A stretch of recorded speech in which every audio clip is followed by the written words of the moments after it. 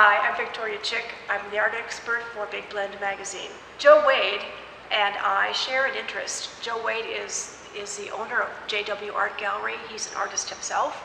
And our common interest is old artists. Artists for the past. As you may know from the magazine, I'm a print collector. Joe collects everything.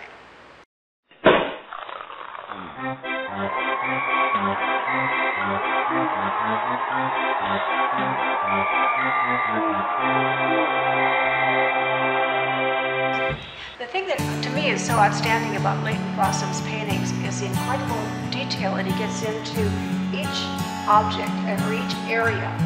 Joe, do you want to elaborate on how that occurs?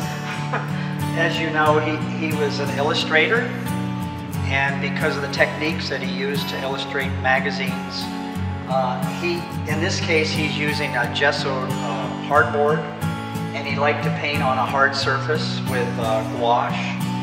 And he's very tight and a lot of realism. He's just incredible amount of hours that he spent on each painting.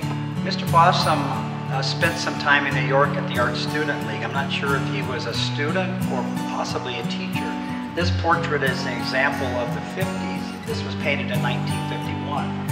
And it's a very good example of the portraiture of that time.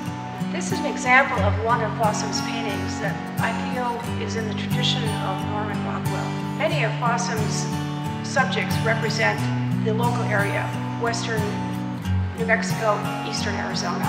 And the other thing that Fossum did was you would always look for the unusual viewpoint. And this is an extreme example of that, where you'll see the dust devil in the background and the tumbleweed flying through the air. Mr. Fossum was an illustrator, and this is an example of a book that he illustrated. It's Nathan, the Black Cowboy. And this is an example, I call this Modern Woman. And why I enjoy this piece is because he invents an idea with this painting. He uses a reference to modern painting, which is like a Mondrian, and then he's using her dress as a complement to that.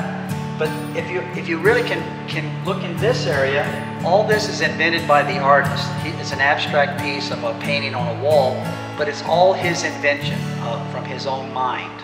Here's another example of Mr. Fossum as an illustrator, and he's depicting both color and texture. And that's the one thing that I see in his work is an incredible amount of detail and texture. I agree. And one of the things I see with his work is the transition. It's so incredible to me that he was able to go from rather slick work, like you just showed, to this highly detailed work. And in addition to that, to arrange the composition so that you're really drawn into it, and it tells a story. So from that standpoint, he's still thinking, I think, with an illustrator's mind, but he's achieving fine art.